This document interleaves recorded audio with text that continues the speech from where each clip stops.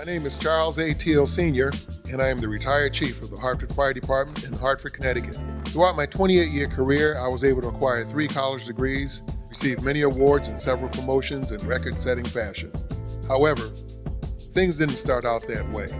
Simply stated, I dropped out of high school when I was 14 years old. It was and still is the worst decision of my life. When I was 17, I had a conversation with my 5th grade gym teacher, Walter Doc Hurley Sr. Most people knew him as Doc Hurley. In just one conversation, he made me aware of how important it was to be of service, to be persistent, and to get an education. Armed with that advice, I set out to become academically and professionally successful. The following information is what I learned on that journey.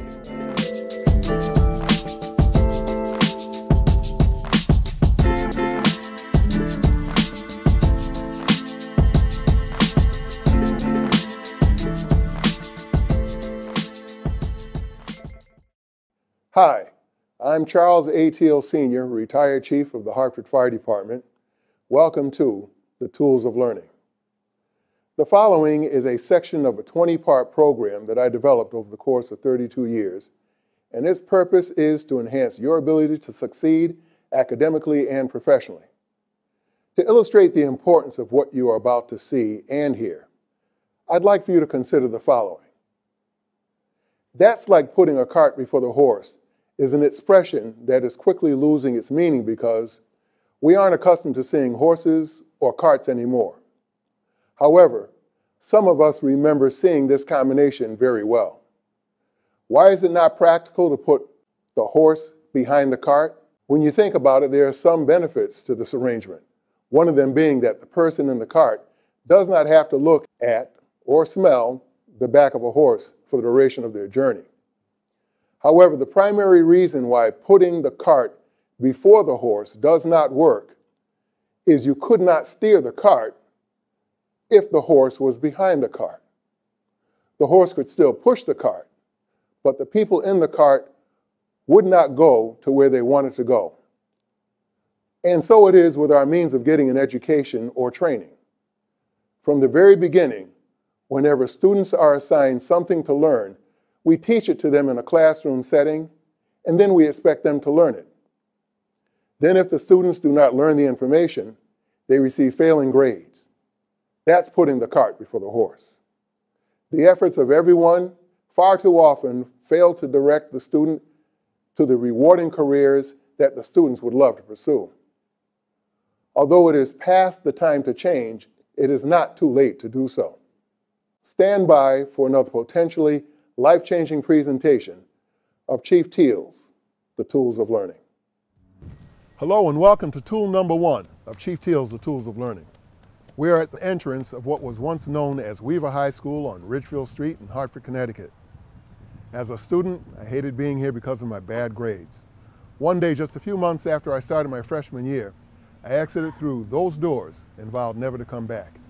I came very close to keeping that promise. I had been out of school for around 2 years when authorities caught up with me. Before long, I was walking through the front door of this building for an appointment with my guidance counselor. As I waited to talk with him, I had a conversation with a student who said, "Why don't you go to Hotchkiss for the summer? You can get 2 credits." The Hotchkiss School was part of the GO program, and GO stood for Greater Opportunity. It meant summer school for students from Hartford and Harlem, New York. Since I saw it as a way to start catching up on what I had missed, the next thing I knew, I was on my way to Lakeville, Connecticut. It was there that I learned about tool number 1, use a study schedule. For more information on tool number 1, let's go back to our studio. Here we are at the Hotchkiss School in Lakeville, Connecticut. The learning environment was so productive here that it resulted in the creation of the very first tool presented in the Tools of Learning program. It's about using a study schedule. A study schedule keeps you from doing anything but studying when you should be studying. It is number 1 in my program because if you aren't willing to set time aside for studying, then you don't have the desire necessary to succeed academically and professionally. While I attended classes at the Hotchkiss School, every student was directed to study at a certain time of the evening. To ensure that students abided by this rule, we were given a study schedule and told to place it on the desk in our rooms. The room was so small that all it could hold was a bed and a desk, so no matter where you went in your room, you could see your schedule. We were also directed to be in our rooms at our desks with our books open during the time specified on the schedule that they gave us. There were no locks on the doors, so we knew that any time they wanted to, the school could come in and determine if we were studying, and all they had to do was open our door. I distinctly remember them doing so. Fortunately for me, I was at my desk with my books open. If we were not at our desks with our books open, it would spell trouble. Eventually, you would be sent back home. Although this method may seem extreme to most students and adults, it was most effective when I took classes here. However, I didn't start using this method away from the Hotchkiss School until 11 years later. It was one of those tools that I had to remember from my past positive learning experiences so that I could get through firefighter training. I was learning how to become a firefighter when I first started using this system at home, and the place I put my schedule was on my television set. The reason why I did this is because I knew that after having a hard day of learning how to fight fires, the most relaxing thing that I could do was watch television. But as I sat down to watch TV, that schedule would be there, reminding me of what I should be doing. A study schedule will keep you from scheduling other things when you should be studying. A study schedule is more important today than it was in 1971, back when I first started using it. Back then, we had one black and white television in our homes, and we were content to have that. Since that time, the following things have competed with the time we used to invest while studying. We've got more televisions in the home. The television is now color television. We have cable television, personal computers, video games, smartphones, computers with access to the internet, and even social media. With each new development, we have had less time for studying. These changes have contributed to our nation going from #1 in the world in some subjects in 1945 to being number 26 today. A study schedule can help reverse this trend, especially if you tell your friends and family about your study schedule. Your study schedule should be placed in a location you walk by frequently in your home or on any device that you have with an alarm on it. Television was once known as the great thief of time. Well, if television was the thief of time, then the smartphone is time's assassin. Unless you are using your smartphone to accomplish or learn something, you are not investing your time wisely. If you find yourself using a lot of social media, place your study schedule on your favorite device, like your smartphone. Put an alarm on it telling you that it is time to study, and use that phone only after you have accomplished and learned what you should have learned for that day. Hello, and welcome to tool number 2 of Chief Teale's The Tools of Learning. We are at the former location of the Artist Collective on Clark Street in Hartford, Connecticut. I played the clarinet and the saxophone as a child. This was between the ages of 10 and 14. When I turned 19, a group of my friends and I decided to form a band, so I took up music again. We weren't any good, but we had a lot of fun. To learn and to practice, I used to come to this building. These were not especially good times because I had recently failed to get passing grades in courses I had taken at Greater Hartford Community College, so I relied on my music as a means to console myself when I was feeling especially depressed. It actually worked quite well, so much so that I wrote a note and placed it in my saxophone case. It read, "The next time you find yourself laziest to practice, think about how it feels to have a lack of accomplishment." Out of necessity, I had discovered on my own the secret to fighting depression. It's called aspiring and accomplishing. I learned that if I had major goals that excited me, like performing in front of an audience, and I got something done every day to reach those goals, like mastering a new song, I would not be as depressed as I would be if I did not do something worthwhile daily. Years later, I would add a third A to the group called attain, which means to reach a major goal. And so was developed what I refer to as tool number 2 of Chief Teale's The Tools of Learning, the triple A's of enthusiasm: aspire, accomplish, and attain. For more information on this, let's return to our studio. Although most of us know what depression is, most of us have a slightly different understanding of what despair is. Well, Webster's dictionary defines it as to lose all hope or confidence in winning. The problem with the despair is that it can prevent you from even trying to succeed. You will assume that solutions to problems like Chief Teale's The Tools of Learning will work for some people, but definitely won't work for you. Regarding depression, some psychologists call depression the common cold of psychology. The problem here is that depression can prevent us from studying effectively. Sometimes it can stop us from studying at all. To help prevent this from happening to us, the Tools of Learning recommends the triple A's of enthusiasm. They are aspire, accomplish, and attain. When it comes to aspiring, Ralph Waldo Emerson once said, "Nothing great was ever accomplished without enthusiasm." And getting a quality education is a great thing because we can do great things once we have one. Well, we can enhance our level of enthusiasm by aspiring or thinking about the great things we are going to do with the information that we are about to learn. For some people, this means getting an education, a good job, and then paying off all of their bills. Other people need something more, like thinking about all the people they will be able to help once they learn the information they are about to study. The importance of determining what your ultimate goal is cannot be overstated. If your goal is meaningful enough, you can overcome even the greatest tragedy. Having a goal well worth pursuing will get you out of bed when you otherwise won't have the ability to do so. Whatever it is that you want to do with the information that you're about to learn, think about it. It will help you to feel enthusiasm. When it comes to accomplishment, accomplish daily.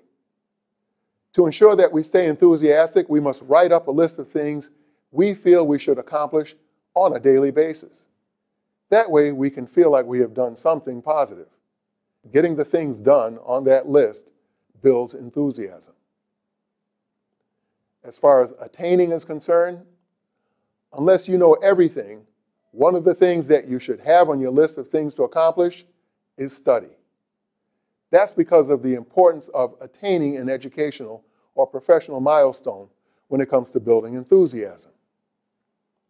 Attaining means reaching a long-term goal via the short-term goal of studying. It's taking all the studying you have done and graduating or getting promoted or starting your own business. If you don't think this works, then think back. When was the last time you saw a depressed person at their graduation? Remember that the ultimate goal here is to improve ourselves at least 2% per week. And that way, even if we take 2 weeks off a year, we will have improved ourselves 100% every year. That kind of improvement builds enthusiasm. Hello, and welcome to tool number 3 of Chief Teale's The Tools of Learning. We are currently located in the former headquarters for the Hartford Fire Department at 275 Pearl Street in Hartford, Connecticut. While applying for the position of firefighter, I interacted with a captain by the name of Richard Epps. He was the man in charge of the Special Services Division, which was the public education division of the Hartford Fire Department. His office was right here. At one point he told me, "You'll have no problem getting on the job, and when you do, apply yourself. Turn off the television and pick up the books." End of quote. When he said this, I was reminded of my days at the Hotchkiss School in Lakeville, Connecticut. I did very well there, even though I had not been in school during most of the school year or the year before that. The fact that we were mandated to use a study schedule at the Hotchkiss School helped, but after hearing those words from Captain Epps, it became very apparent that there was another reason why I was successful in that learning environment. It's because televisions were not allowed in the rooms. So I didn't have the temptation many teenagers give into, They keep the television on with the volume down. Somehow they think that with the volume down, they can study in front of the television set. That's not true at all. If we aren't watching the television, then why do we have it on?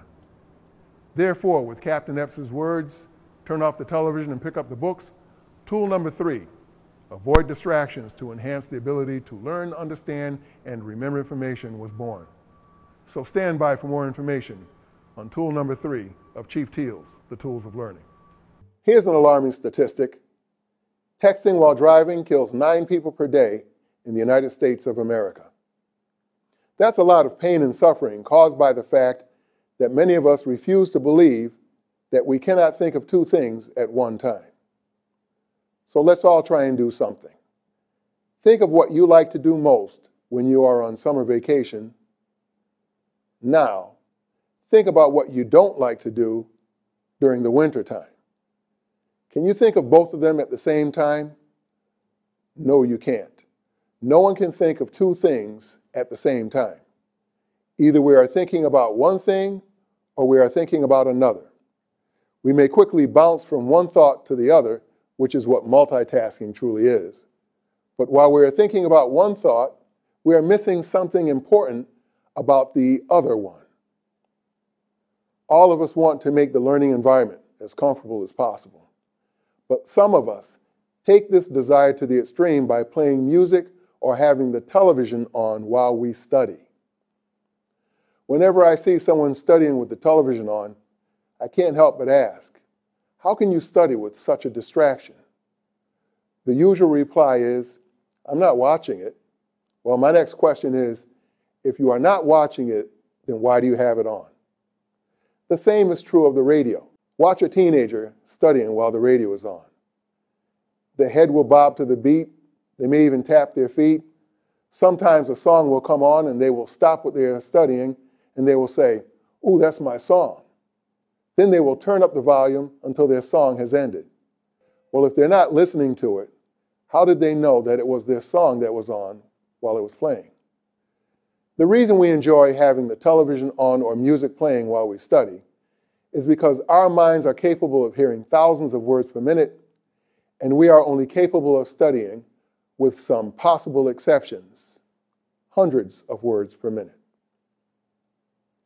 So subconsciously, we are actually listening to the radio or watching the television and not giving our undivided attention to the material we are reading.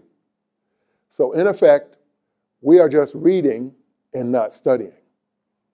Don't be fooled into thinking that you can avoid being distracted by turning the volume down. The images you see on the screen of a television set will distract you from what you are trying to study. This is because it interferes with your ability to visualize the information you are trying to learn, understand, and remember. And visualization is the most effective learning tool in the world. Music is also a distraction to the learning process because music can make you visualize the words in the song when you should be visualizing the information you are studying. Even without words in it, music can create an emotional response within us. Sometimes it bores us, sometimes it makes us romantic, sometimes it makes us violent. When you see a boxer going into the ring, he isn't listening to romantic music. He's listening to a song like "Mama Says Knock You Out." We need to emotionally connect to what we are studying, not the music on the radio. When it comes to learning information, we can't afford to miss a single word. That's why we avoid distractions. Success is all about focus, which means to mentally and emotionally concentrate on what you are studying. If you eliminate distractions like the television or the radio playing, you are more likely to mentally and emotionally focus on what you are studying, and you will absorb the information. In other words, turn off the television and pick up the books. Hello, and welcome to tool number 4 of Chief Teale's The Tools of Learning. We are in a firehouse at 197 Main Street in Hartford, Connecticut. This is Engine Company 1's and Ladder Company 6's watchroom. One of the first things a person realizes upon becoming a firefighter is that you must learn the entirely different language of the profession. One day I was here talking to some of the veteran firefighters. I was trying to learn the definitions and terms of my profession. As I struggled to learn it all in a short amount of time, one of the veterans said, "Don't worry about this. It usually takes a person about 5 years to learn most of it." Since I knew that lives would be on the line, including mine, I determined that that was 5 years too long. So instead of learning it through experience, which can be the worst teacher, I developed a strategy for learning definitions to new words. That's what led to the following information on tool number 4 of Chief Teale's, the Tools of Learning. This tool pertains to us knowing the meaning of words and phrases. While going through the learning process, be extra alert when you hear the words always or never. They are not used often, but when they are, it is usually to drive home a very important point. And that point in this case is, while in a classroom setting, you should never hear a word or phrase without knowing what that word or phrase means. If we lack knowledge about words or phrases, we can use words or phrases incorrectly. Words like conversate or oftenly, phrases like with a fine tooth and a comb, or for all intents and purposes, aren't real words or phrases, and using them can cause us to get bad grades in school and cause us to lose credibility as professionals. If we use a word or phrase incorrectly, it is called a malapropism. And some people think those who engage in malapropisms are uneducated and sometimes funny to listen to. To keep this from happening to you, do the following whenever you hear a word or phrase that you don't know the meaning of. Sense, search, synonym, sentence, and story. The word sense means to estimate what a word or phrase means when the teacher uses it. Determine how it is used in a sentence so that you can get a sense of what it means. However, don't assume that you know what the new word or phrase means yet. Even if you don't know how the word or every word of a phrase is spelled, write it down the way it sounds and the correct spelling when you look it up. Under search, as soon as possible, look up the word or phrase using a notes or memo application on your phone, the browser on your computer, or a dictionary. Look up the word or phrase until you understand what the word or phrase means completely. There are over 600,000 words in the English language. Some of those words we use when we speak. Other words we must know because we have to take exams that include those words. Words like indubitably, which means too apparent to be doubted, unquestionable. Most of us would never think of using this word, but if we want to score high on the vocabulary portion of exams we plan on taking, then we have to know the meaning of it. Under synonym, think of a word or phrase that you already know that means the same thing as the word or phrases you have looked up and are trying to learn. If you don't know a word or phrase that is like the new word or phrase, then memorize the meaning of the new word or phrase. Someday it will serve as the synonym you know. Under sentence, use the new word or phrase in a sentence during a conversation with someone. And under story, although this one is more time-consuming, tell or write a story about the new word. Welcome to tool number 5 of Chief Teale's, the Tools of Learning. We are at 41 Greenfield Street in Hartford, Connecticut. In 1965, this was 43 Greenfield Street, and I lived right here. That was the start of the 5th grade. During that year, my challenges with the learning process seemed to intensify.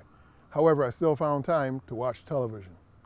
Television in the mid-1960s consisted of 2 or 3 television stations and a very limited variety of shows. The only exception was on Saturday, which had lots of cartoons for kids to watch. Therefore, because there was nothing else for a kid to watch during the week, I would watch shows designed for adults like Biography starring Mike Wallace.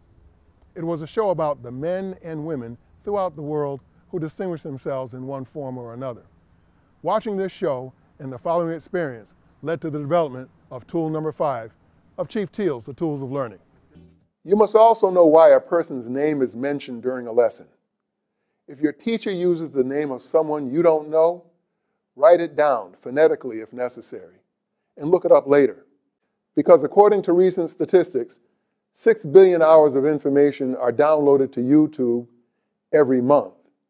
YouTube is often an excellent source for looking up names like Dr. Jonas Salk. It must be remembered, however, that no one source of information should be the only one you use. When firefighters respond to a hazardous material spill, they use at least 3 sources of information before they decide how to handle that emergency. So, before you are certain you know what kind of contribution a person has made, use several sources of information. Well, that's all from Chief Teale's The Tools of Learning. Remember, never stop hitting the books.